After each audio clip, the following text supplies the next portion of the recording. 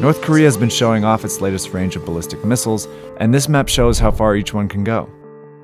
As you can see, it looks like most of the United States is in range, and it's got people panicking. The real fear is that North Korea is getting closer to having a missile that could reach the mainland United States, and the west coast of the United States, Hawaii, Alaska, and the west coast.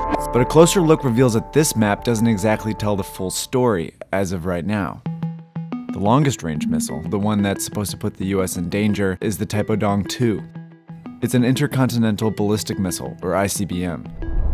It's the kind of thing that the US and Russia have thousands of, and had used as a threat against each other during the Cold War. Hold at the ready, never less than 1,000 missiles. North Korea has been working on one of its own for quite a while, except their version doesn't really work. The North Koreans have had nuclear bombs since 2006, and they could certainly attack their neighbors, but they've had no real way to deliver them to a distant target. They could try and drop one from an airplane, but it would be likely shot down well before getting to the target. The most effective way to use a nuclear bomb is to attach it to a missile. Different delivery systems determine how far the target can be. North Korea already has a huge arsenal of short and medium range missiles, but it doesn't have a working ICBM, which can hit a target 15,000 kilometers away, because it's actually 4 missiles in one. Stacked on top of each other, each missile is used one by one to push the warhead into space. Then once it's over a target, this fourth section re-enters the atmosphere and detonates. This is a very hard thing to engineer, and it's exactly why North Korea doesn't have a working Taepodong-2 yet. Under the pretense of testing a rocket engine, the country has tested it 5 times, and it's failed 3 times. It's managed to launch into space twice, but it's never made it close to the final and crucial stage of re-entry. Theoretically, North Korea has 2 other ICBMs, the KN-14 and the KN-08, that are capable of reaching the US West Coast, but neither of these have been tested yet. So in reality, North Korea cannot hit the US with a nuclear ICBM today. That's the good news. The bad news is that they've been trying to build one for more than a decade, and experts think they'll have an ICBM before 2027. That's because the US intelligence community believes North Korea may have achieved one of the hardest parts of building an ICBM, making a nuclear bomb small enough to fit on one. A smaller bomb will make the missile lighter and more efficient, making this range very possible for a functioning Taepodong-2 or KN-14. So this begs the question, what would happen if North Korea gets a working ICBM? It helps to understand why they want one in the first place. The North Koreans first got nuclear technology in the 1950s, when their ally, the Soviet Union, helped them build nuclear reactors for energy. At the same time, they were protected from their enemies, South Korea and the US, by the massive nuclear arsenal of the Soviet Union. But in 1991, when the Soviet Union collapsed, that protection went away. So North Korean dictator Kim Jong-il took matters into his own hands and started using the nuclear reactors to make weapons. The US didn't want an aggressive rogue state to have nuclear weapons, so 3 consecutive US presidents all tried different tactics to get North Korea to stop. Clinton negotiated, Bush suspended negotiations and threatened them, and Obama simply tried to wait North Korea out. But every single plan failed to stop the nuclear program. And there's a reason for that. See, the Kim dynasty believes their only option for security is to have proven nuclear capabilities. They saw the US invade Iraq and topple Saddam Hussein because they thought he might have nukes. They also saw Libyan dictator Muammar Gaddafi negotiate with the US and give up his nuclear program, only to be killed by US-backed rebels. The Kim dynasty is determined not to be next.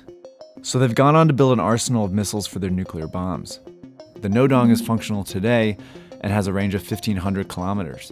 And North Korea's Scud missiles are highly effective within 1,000 kilometers.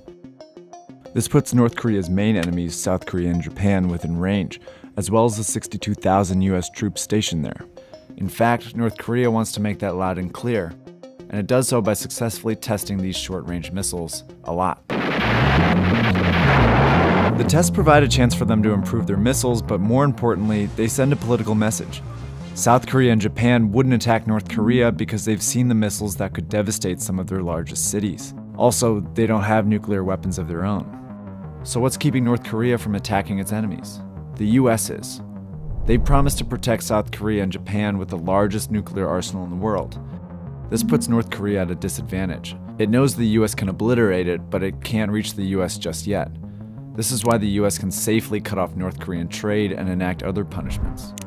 And this brings us back to why North Korea wants an ICBM so badly. It's what they need to tip the scales in their favor. Right now, North Korea can only attack US allies, But if it can successfully test the Taepodong 2, it would be the same as telling the US, if you nuke us, we'll nuke you. If the US knows North Korea can target an American city, it'll be less likely to come to the aid of South Korea or Japan. This would effectively break up the alliance that's designed to keep North Korea in check. But the implications of this would go far beyond the Korean Peninsula. Suddenly, in charge of their own protection, South Korea and Japan would potentially develop nuclear weapons of their own, something Donald Trump once said he would be fine with. This would trigger a process called nuclear proliferation, and it's exactly what the US has been trying to prevent since the Cold War. Right now there are 9 countries with nuclear weapons of their own, while 190 maintain a non-nuclear status because of the Non-Proliferation Treaty. But the success of a North Korean ICBM could change that. If South Korea and Japan start looking to change their nuclear status, it could encourage other countries to do the same. So experts are urging the US to take action now while it still can. President Trump is pressing China to help. See, China continues to trade and have a diplomatic relationship with North Korea, essentially keeping the regime alive. So if Trump can get China to leverage or cut off that support, North Korea might not have enough resources to keep pursuing an ICBM. But for now, as North Korea continues to test and parade missiles, tensions continue to rise. And the push to keep them from having a nuclear ICBM gets stronger, not because of the danger it poses to the US alone, but because of the repercussions that could be so severe and so far-reaching.